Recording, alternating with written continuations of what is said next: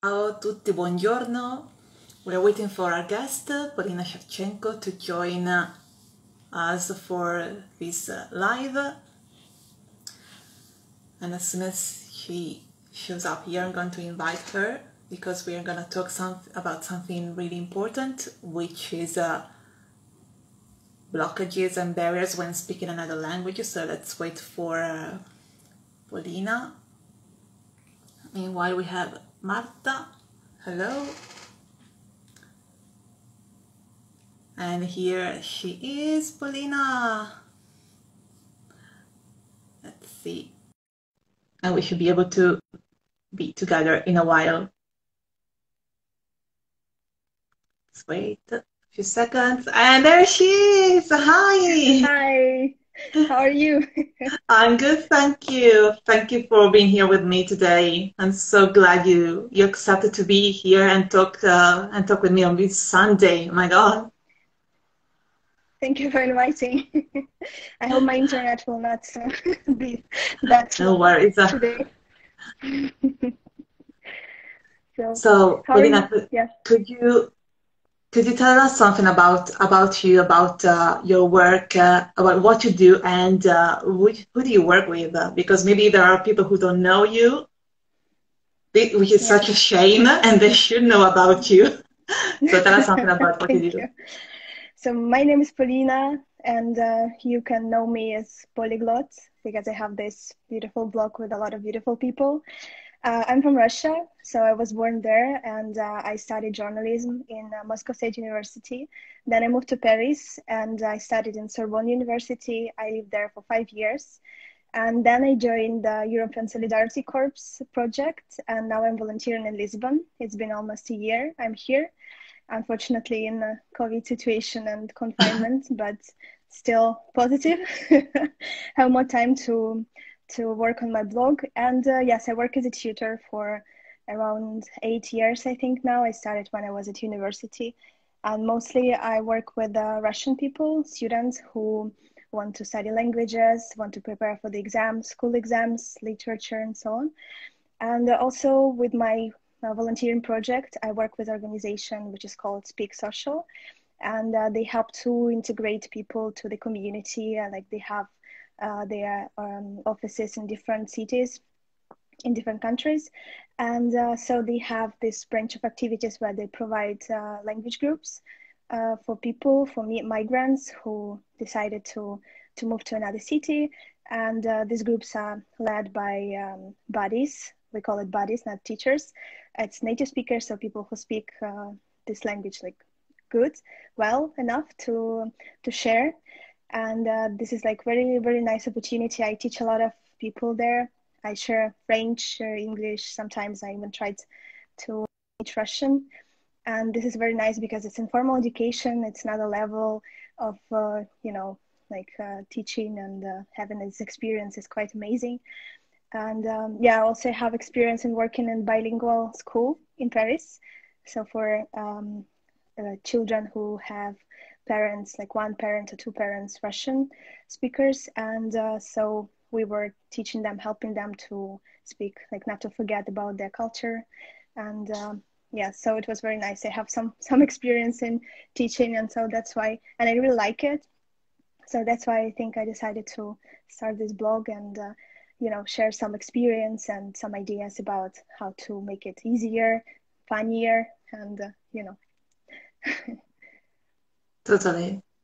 Sounds like you have a pretty busy life and quite a wide range of experiences, which is admirable, truly.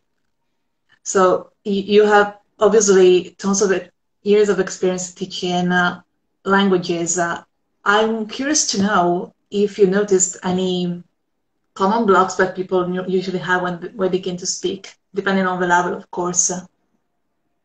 yeah, I think one of the biggest problems is that people don't have enough motivation, what we call motivation. Yeah, so they're quite Mm. motivated, but they for that, so they are quite like procrastinating all the time.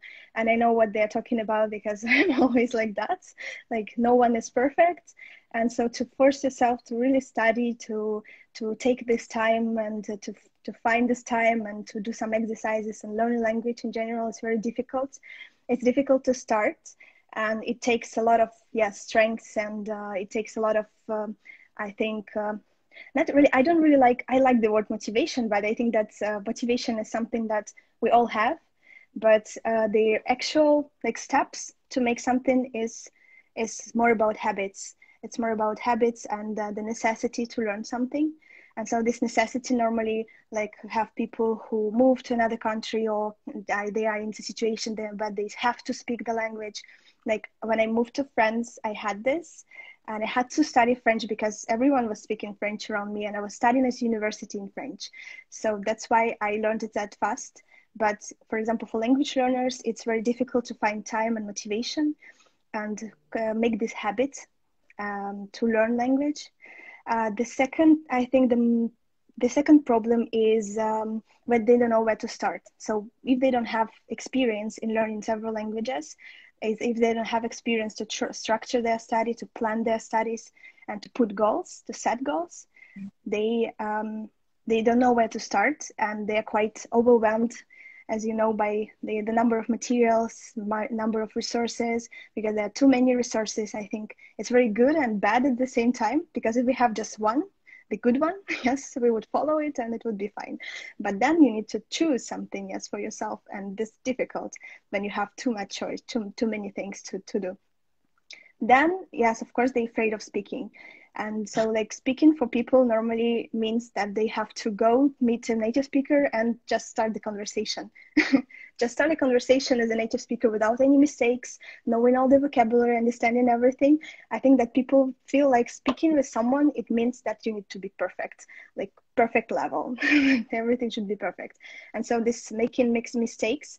It makes people be demotivated, and also they quit quite often because they don't feel this confidence, and they're not very, I don't know, like they don't have fun when they speak, so they feel stressed and frustrated sometimes with their experience. And the last thing that I wanted to say about the problems is that people want everything right now, so they're not very patient to really wait for something. And when people ask me like, for how long should I study to to be fluent, or to be perfectly like fluent in the language, like to feel amazing and to know everything, the question that we don't have the answer, because I think that most of native speakers don't feel that fluent in the language, and the people who learn this language want to be. So I think that the thing about like, I don't want to spend like 3 years on one language. I want to learn 10 languages in 3 years. Like, can I learn in 3 months? Like, can I learn in 2 weeks? And that's why a lot of people make a lot of money on like promising like being fluent in 3 months, or like, all the things. And people feel demotivated that they have to spend so much time on one language. And so I think that these are the most important problems. Of course, there are more, but there's a problem that I usually hear from my followers, and I receive a lot of messages about it. Well, I totally agree with you on everything, especially the timing issue and the perfection in this issue, because there's a lot of there's a lot of beliefs that we have to do it perfectly before we speak to someone, especially if we have to speak with a native speaker, because performance. We believe that speaking is about performance, but it's not. So, in talking about this idea of perfectionism, how can someone, based on your experience and your knowledge, how can someone begin to speak in a way that is not so painful and that is at the same time motivating to continue the experience and improve, of course? I think that there's something about like human nature in general. So we really want to be perfect at something to start doing it. And we need to take this example from French people who don't really, most of them, at least from my experience, they don't really have to be perfect to say that they're perfect. So like we need to really reconstruct this mindset, because we feel like we really concentrated on our failures. And I say it's like very often in my videos and posts that we're really concentrated on what is wrong with us, like the negative things, that we are not enough something. and we don't really see like how many things we do, and actually tracking our achievements helps a lot. Like, how many words did you learn? I remember that I was preparing for the exams, and I had the list of words on the cards because I learn normally with cards. It's my way to learn.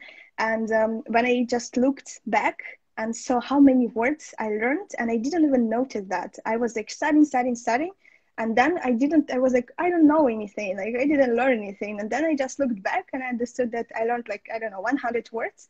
And I was concentrated on the number of words that I have to learn and not on the number of words that I learned already. So I think that this is a difficult process of reconstructing our understanding of our achievements in general, not just in language learning, but in life. This is a very general issue that if you change your perception of your failures and achievements, you will change its perception in all the sides of your life, and especially in language learning. So you will just understand that if you put small goals for yourself, not this goal like I want to be fluent, but just small goals, achievable things that you can achieve like during the week or 2 weeks or a month. So you will feel better. And because we know that we don't work as we want to work, our emotions are not controllable in this sense. So if we really feel like bad, we need to find the instruments to feel better and to motivate us daily. And small goals help a lot with that. When we achieve something very small, but we feel like it's something, it's better than nothing. So I'm listening a lot of audiobooks about habits now, and they always say that you really need to understand that 1 minute is better than zero. Even 1 minute, even 30 seconds, it's better than zero. So everything is better than zero. And just be concentrated on your achievements and not on the failures, not on the thing that you don't know, but on the thing that you know. Something like that. Agree, totally. And have you ever been experience with students who were particularly shy or insecure, and you had to motivate them to speak at least a little bit to begin continue the process? Yes. I think that the most important part here is a person you speak with. So when you start speaking, when you start learning, when you want to practice, you need to find a person who is like, for you, is a friendly face, something like that. So every time when I start learning, like for example, with Portuguese, I have some experience with Spanish language. I was learning by myself, and before like French, of course.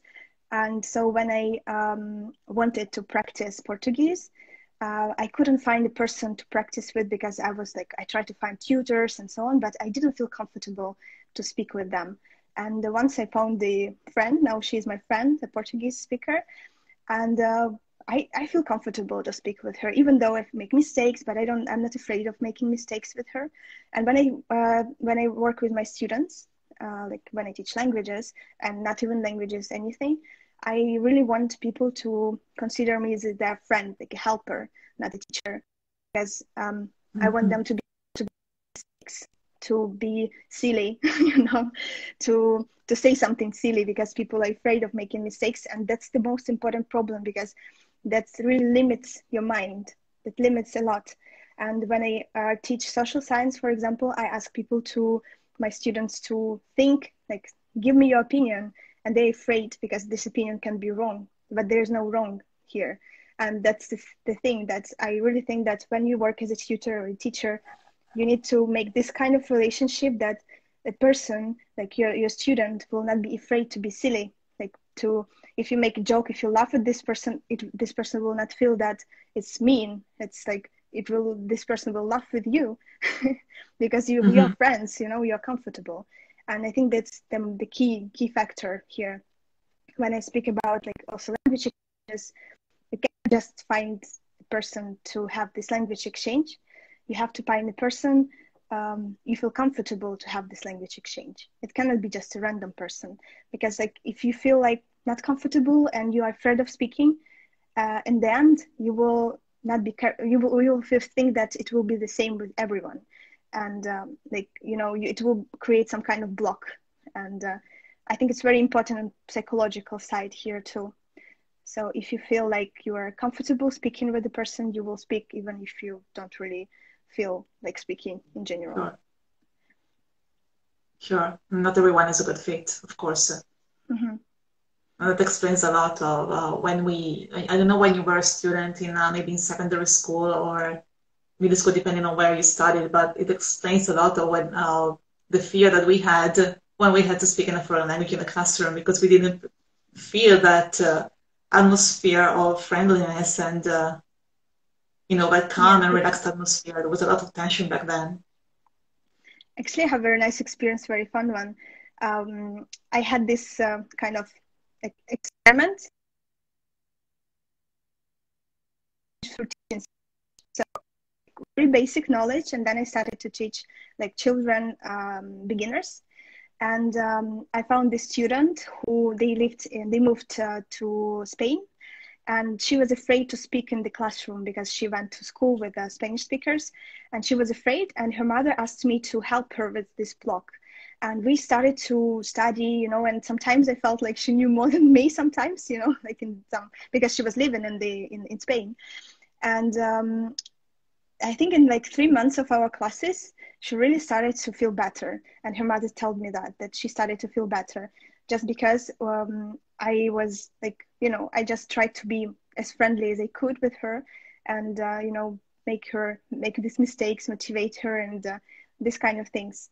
So really like this is like, I didn't help her a lot with language, but I helped her a lot to feel like confident in this. And I think that I would like to have the same, and I always look for people who can make me comfortable in my first steps in the language, because Sure. then you can practice with everyone, but first you need to start with some very very friendly face and very small steps, just to, because psychologically there's also a lot of psychological things, not just language knowledge itself.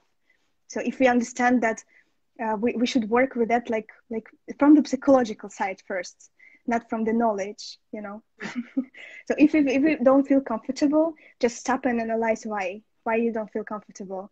And if you solve your problem, you can move further. And if you just ignore this problem and start to push yourself, you will have this negative experience one after another. And in the end, you will just, I'm not made for Portuguese, or I don't know, something like that. Totally, totally. Now that you mentioned the psychological aspect of the learning, language learning process, going back to what you said at the beginning, you talked about motivation. You said you like it and don't like it, depending on how the way you look at the word motivation. But I know also you talked about it in one of your blog posts, and I wanted to ask you, sorry, in one of your videos, by mistake. And I wanted to ask you if you have any advice for people who lose motivation after maybe a few negative experiences, like making repeated mistakes or meeting with someone rude or someone who doesn't understand them. How can we keep our motivation up in case these events occur? Yeah, I think that first of all, we need to always use the thing that we like and connect them with the language. For example, if we watch movies in our native language, we can put subtitles or put the audio in the target language and put subtitles or audio in our native language. And the thing is that a lot of people say that don't put subtitles in your mother tongue because you will read them. But I don't see the problem here. Okay, I will read, but I will hear anyway. Yes, I will not close my ears at the same time. So I will hear my native language, and I will understand the context. And actually, there is another thing that I was speaking in my podcast, and I will make another post about it, about brain adaptation to this native speakers materials. So there's this rule, for me at least, there is this rule of 10 minutes.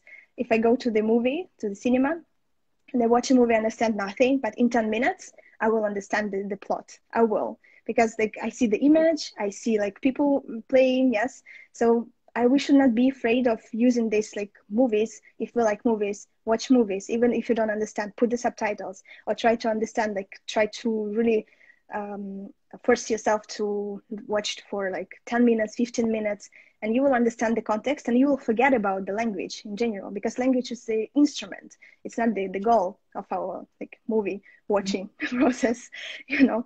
And if you like reading books, read books in the language. There are a lot of different approaches how we can how we can read, and like two books, for example, at the same time when you read in your mother tongue and together in the target language, you know, and you kind of I now because I like reading and I read in two languages, because if I don't understand something in Portuguese, I look at the English version of the book and I understand. And so like I started to enjoy it, not from the first page, but from the 10th or 20th page, I started to enjoy this Portuguese one. And there's so many things that you can combine. Like if you like cooking, find a channel or cooking channel in your target language, yes. Or for example, if you like, I don't know, sports, try to find the like YouTube videos, fitness videos in your target language. So I think that's this combination of things that you like, but the language is the source and not the goal, you know. So I don't know if I'm clear enough. Totally, totally. So like And I think when you it's put language. I think it answers also the next question that I wanted to ask you, because you also talked about the plateau level. And I know many people, maybe you had experience with students coming to you and saying, hey, I feel like I'm saying the same thing over and over again. I don't know what to do to get out of this zone. What do you recommend apart an immersion in what you truly enjoy in your target language? Yeah, the thing is that's not about my students, it's about me. Because I felt this plateau in English and in French. And I think that the first step is to understand that you're having it, that you are you have this language plateau. Okay, I have this, yes, I have this problem. What can I do about it? And we have these words. I wanted to tell you also that we have these words like think. In French, we have this chose, truc. In Italian, I think you have cosa, right? Like that. So we just use it like, you know, this thing that we use to do that. And so like it's enough for us to to express, like people understand us. So what do we need? We just you know, like accomplished our communication task, right? We received information, we received the answer, so we don't need anything. And if you understand that you're on this language platform, you want more, especially like if it's not enough for you, if you feel like you want to know more, because if you don't want to, you know, it's like another question, if it's enough for you, you know.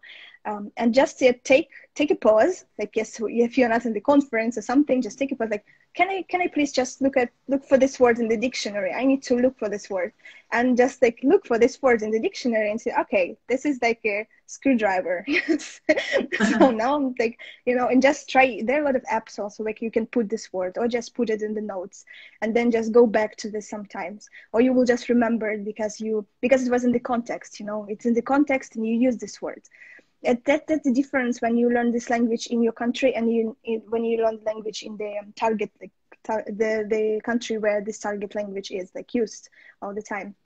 Because here, for example, I live in English, so like we're in Portugal, but I live in English, so I have to learn a lot of words that I have to use, like, you know, in like daily life, because before I was learning academic vocabulary all the time, and it doesn't help when you live in the country. And the same with French, for example. I know so many words that I would never learn, like if I was just learning, you know, the language. And so when you just consciously understand that it's not good for you to say think, that this word will not run away, you know, like this word will be with you. But if you just put some efforts to once in a week, like check the grammar, just to check, or you can subscribe to some channels, you know, YouTube channels or Instagrams, where people like your target language, they explain some words, so you will just have some new vocabulary or so on. And just don't put a lot of pressure on yourself, but if you know that you want to know more, you can just take several minutes per day or several minutes per week or per month, and just to look at the grammar parts, you know, when you see, like, ask your friends, native speakers, to correct you and try to understand it afterwards. So it's not something that you really have to work a lot on, but just if you're conscious about your problem and you want to solve it, like I'm trying to do this in French and in English now a lot. So when I feel like I don't know the words, I will just look at it, like look up to it in the dictionary, because otherwise I will always be in the same level. So there are Right. a lot of things that we, if we are in the atmosphere where people speak the language all the time, with your target language, you will learn anyway. Right. But if you, for example, if you're like me in an atmosphere where I live with not native speakers, so I also can learn some mistakes from them, you know, this is also very important. So we really need to if we want to like improve our language, we need to take some time for that. Like also watch movies, for example, or read books. So it's completely the same. It's the same for beginners and for people who are like advanced or something. Just I think that the most important part is to understand that you need more, to stop using these words like thing and do the same exact thing that you did, but to put the like exercises that you like yeah. I think Instead of thingy, it was very and what confusing. we say every now and then, a thingy, that thingy next to the other thingy. Yeah, I also do it in Russian. It's like very bad. Same. I do it in Italian Yes. all the time. People get mad at me so much. We have Yes. COSO, which stands for Kozo. everything and everybody whom we cannot name. And so people get so mad at me. Like, come on, use a noun, use a proper name. Why do you have to say COSO? Yes. This word exists in all the languages. Like in French, they have two words for that. I remember when it's truc and No, the other one actually, they have was, three. They have schon, they have truc, and they have machin. oh gosh. Three words. Now, So one yeah, final they use it a question. lot. Hmm. I have one final question for you. Speaking of adding new words or new expressions, new grammar rules, whatever we want to add to our vocabulary, what advice do you have for people who feel overwhelmed by the amount of words that they have to learn, or the amount of expressions or slang expressions? Yeah, I think that's the only the problem when I was thinking about this question, that the fact that you're overwhelmed, it's also a psychological problem. So it means that you want everything like at the same point. Like right now, I want to know all the words, all the vocabulary, all the grammar. Right now, why I don't know that? And I think that you need to calm down first and say, okay, language learning, it's not something that will come like in super fast. It's something that takes time. And but it doesn't take time, like you have to study every day like grammar, like get bored of it, demotivated and so on. But you have to understand that it's a process that you should enjoy the process. That's the key point, I think, in this language learning. You don't have to learn one language all the time. You can add some languages if you are really bored about learning one language, but you have to understand that this is a process. And one time I started to try to study Chinese, Mandarin, and one girl said me that if you want to study Mandarin, it will be like your language for the rest of your life. You cannot just learn Mandarin. You will just learn it like a whole life. It's not possible to learn like to be really fluent. You will never learn it like perfectly. That's because it's so difficult and all these things. But I think it's true for every language. We cannot learn the language until the end. We cannot just stay one day, wake up and say, oh, I finished learning Russian. I know everything. I know everything. No, you cannot say that. You can just understand like what kind of level you want. Like if you want just to speak, if you want to speak about what kind of topics, like general topics, and go from there. Like general topics is like I can speak about the weather. I can I'm okay in supermarkets. I can meet people. I can ask them questions. I can speak about myself. Or you can want academic vocabulary. It's another thing. Like if you want to study in the language or read some like research and scientific things, it's another language, another vocabulary, and it's another vocabulary in your mother tongue too. So like even my students, my Russian students, when they read scientific texts for the first time, they don't understand anything. Nothing. Like I know some words, some pronouns, yes, but what is the sense of it? And so like you understand that this is like if you meet the word, I don't know, screwdriver, for example, and you understand that like it's something that you don't really use in your everyday life. Yes, so you're like, I don't know, student or something, you don't live in the country. So why don't you just take it don't learn this word now. So learn words that you really need for your like current goal. So if you don't want to read scientific journal, don't learn academic vocabulary for now. Once you will be like, okay, I know everything here. I want to go there. I want to know about whales and sharks, and I will learn this vocabulary about whales and sharks. So I think that there are also like this list of topics, and until B1, we have A1, A2, B1, And B1 level is a level when you can express like almost everything in your general life. B1. B2, it's academic. It starts from B2, C1, C2, it's academic language, and C2 is linguistic level. So something that you really like, who really needs that? And native speakers cannot understand text in like linguistic level, some of them. They don't have this linguistic level. And so I think that B1 is the level that you need, but you need to go step by step and enjoy. So overwhelming, it's something that when you don't understand what you need. And first, I think that's why we put some goals, even if like we change it every day, these goals, we need to understand clearly what we need from the language right now. We have the question, I think. Okay, question. Okay. Hello, which age group are you teaching? And do you teach in the original language? I mean, teaching English in English or in the student's native language? Good question. Yeah, Russian students. My Russian students are from, I don't really like, I had this experience of working with children under 10, but I enjoy more teaching like from 10 to like, I don't know, from 10, because like I can have some kind of serious adult conversation with them. I think I really like to be like in equal level kind of. And my students, Russian students, are from 12, I think, like 12, 13, 14. I also have like 35 like adults, like Russian also. And with this organization I'm volunteering at, there are people from 20 until, I don't know, like 50, something like that. So, and I teach my Russian students in Russian, but if it's like good level, I try to speak more in the target language. But with Speak, I teach in English, or now we have this French conversational group, so mostly in French. But yeah, English or French. Awesome. Well, Polina, thank you so much for joining me today. It's been great having you, and thank you for your time and your generosity in sharing all this information with me and with us. It's been great, really. Thank you very much for inviting me. No, thank you. It was a pleasure. And I really liked your questions. Can you tell us where can we find you?